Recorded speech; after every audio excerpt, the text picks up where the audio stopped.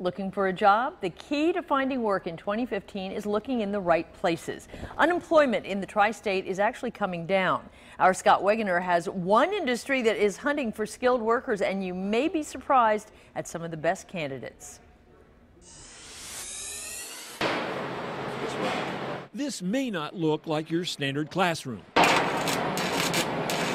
but these high school students at Scarlet Oaks Vocational School in Sharonville may be getting the education they need for a bright career. You can make anywhere from, 30 to 60 to 70,000 a year. And instructor Philip Moore says, especially in this area, welding jobs are hot. A lot of the skilled veteran welders are retiring, and they're having trouble finding the younger welders coming into the field. There's not enough coming into the field. The Tri-State may have the jump on the rest of the country. The Bureau of Labor Statistics says nationwide the job outlook for welders is slower than average, but not here. There's a huge amount of opportunity for students in welding. And if you think jobs like this are just for men, just ask Sabrina Smith. I plan on being in the field and doing what I love.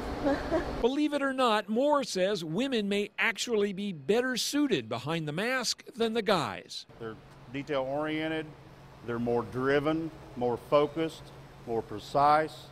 I think females make excellent TIG welders. Adult Education Director Carol Gittinger says there may be more than just a spark for those who are not cut out for college.